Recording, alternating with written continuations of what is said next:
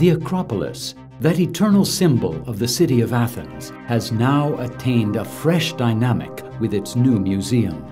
A 21st century museum worthy of the masterpieces from the sacred rock which it displays and protects.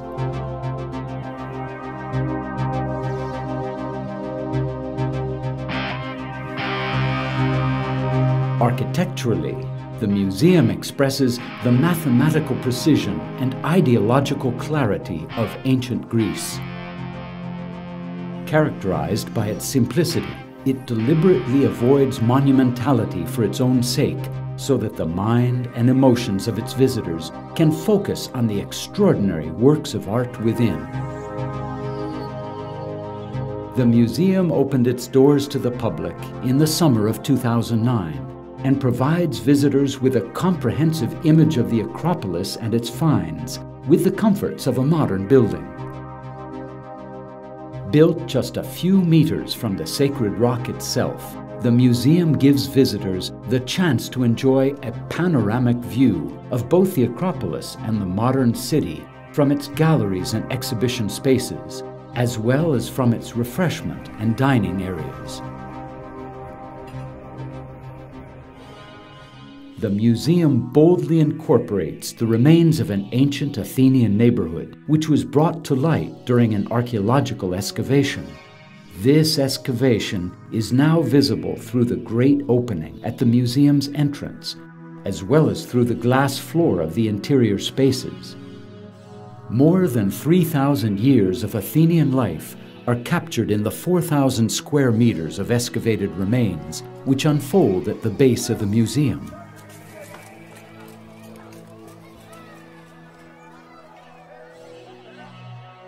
The building appears to hover above the excavation, supported by massive pylons, which were placed with great care among the antiquities.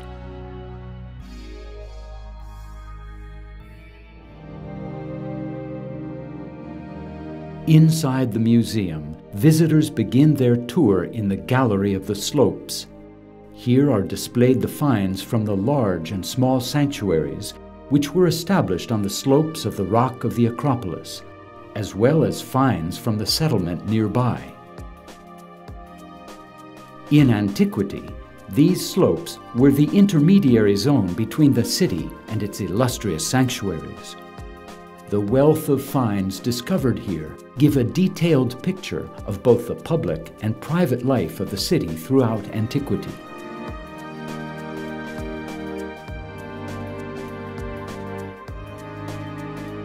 The rising glass floor of the Gallery of the Slopes gives visitors the sensation of actually ascending the sacred rock.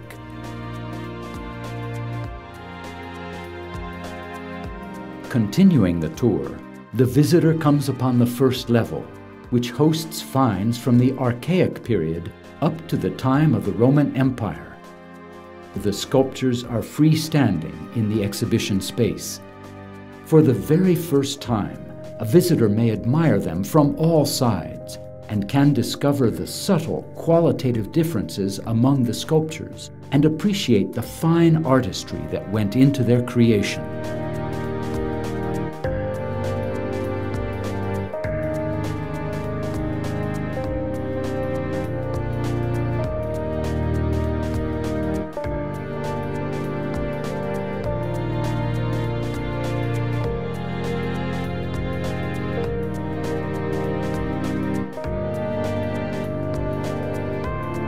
This level was designed in such a way as to reproduce the conditions of the outside environment in which the majority of these finds were situated during antiquity.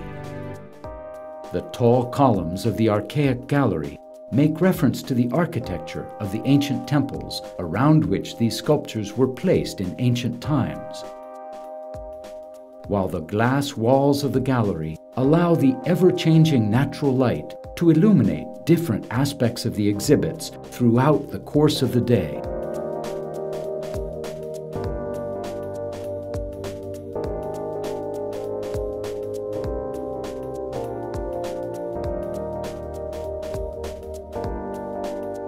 In a prominent position, situated on a specially designed balcony, stand the maidens of the Erechtheion, the celebrated caryatids.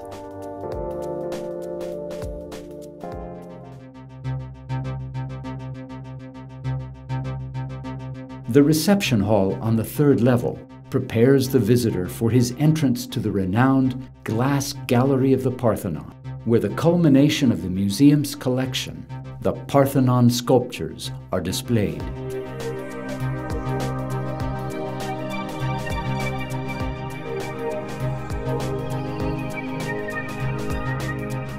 The rectangular core of the gallery has the exact same dimensions as the cella of the temple and makes possible the display of the sculptures of the frieze in the same sequence in which they were placed on the ancient temple.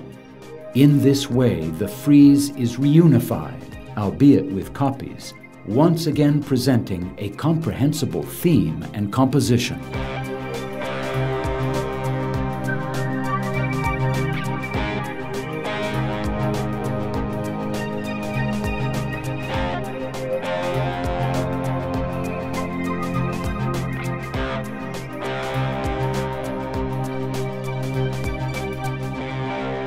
The incorporation of the Parthenon frieze on the core of the gallery, the placement of the metopes between the columns, the arrangement of the figures in the two pediments at either end, and the joining together of the original sculptures with cast replacement copies of those found in museums abroad, all give the visitor, for the first time, the opportunity to enjoy the entire sculptural decoration of the Parthenon, and to appreciate the degree to which the temple sculptures have been dismembered and dispersed.